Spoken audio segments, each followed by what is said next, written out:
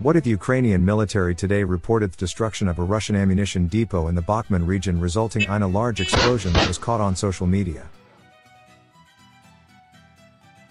Overnight rocket fire targeted a depot in the Russian-controlled Bakhmut region. Ukraine's military southern command said the precision of the strike suggested Ukrainian forces used US-supplied multiple launch high-mobility artillery rocket systems or hammers.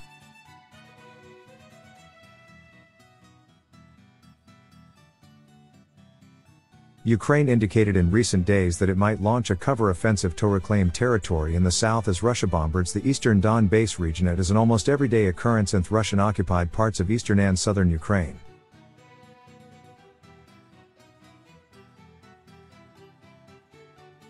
Russia's ammunition depots blow up with large fires erupting as tons of ordnance detonate for hours. Some of these incidents cause giant blasts with a radius of hundreds of meters. Know that Ukraine has acquired advanced Western artillery and rocket systems. It has gradually begun a campaign to take. As Russia continues with its slow but steady advance in Ukraine's eastern region of Donbass, Ukraine's military is working to undermine Russia's overwhelming artillery power and disrupt its logistics deep in occupied territories.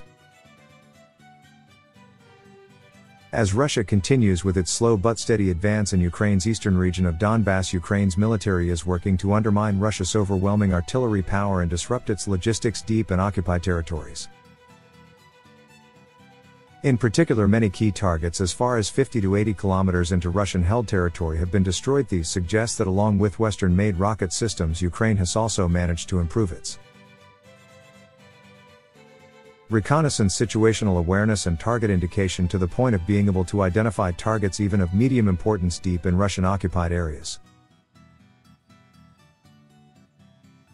Last week a fuel depot was struck in Kherson, the first time since Russia withdrew. This week at least one person was killed and 3 wounded by Russian shelling, according to the Ukrainian president's office. See on the left hand. We ate.